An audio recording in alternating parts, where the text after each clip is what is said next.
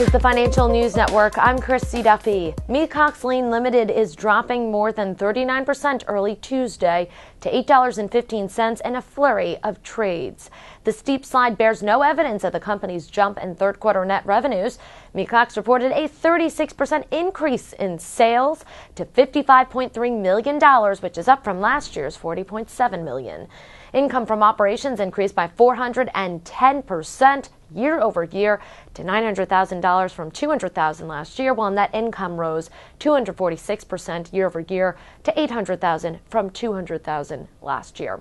Non-GAAP net income rose by near 60% year over year to $1.6 million, up from $1 million. The stock, which recently began trading on the Nasdaq composite, plummeted by $3.73 at the bell to open at $9.65 Tuesday in a surge of volume, with more than 5 million shares changing hands compared with normal volume of just under 1 million shares.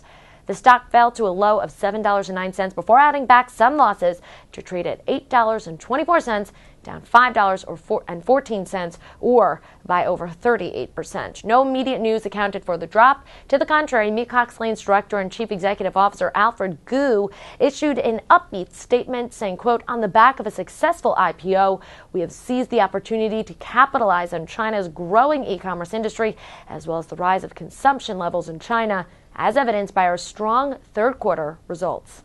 Mecox expects fourth quarter revenue from online platform segment of $43.7 million to $46.2, revenue from directly operated store segment of $7.8 million to $8.2 million, and revenue from franchise store segment of $5.7 to $6 million. For further updates, stay tuned. You're watching the Financial News Network. I'm Christy Duffy.